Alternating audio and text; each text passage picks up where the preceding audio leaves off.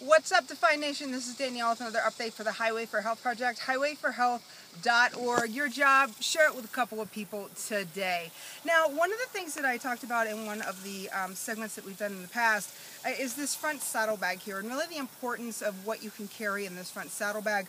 But today I want to just focus in on one of those things that I said that you could carry, and that is food. So I have a couple of nifty Soy Joy bars in here today, and I love Soy Joy bars. They're compact, and you know, they don't need refrigeration. I like them and they easily fit.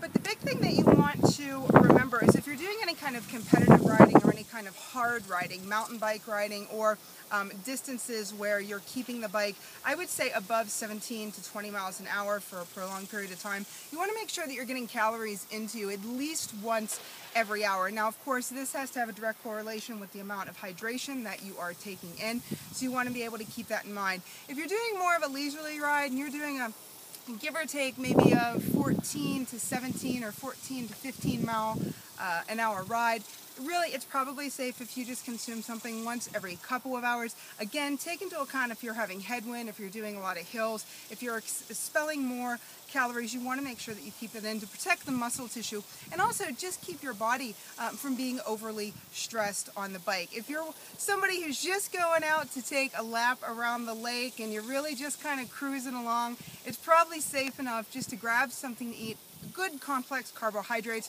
before you go out, and then go ahead and get some protein whenever you're done. So remember, Defy Nation, keep nutrition top of mind and keep in mind what type of ride you're doing. Until next time, we'll see you in the gym.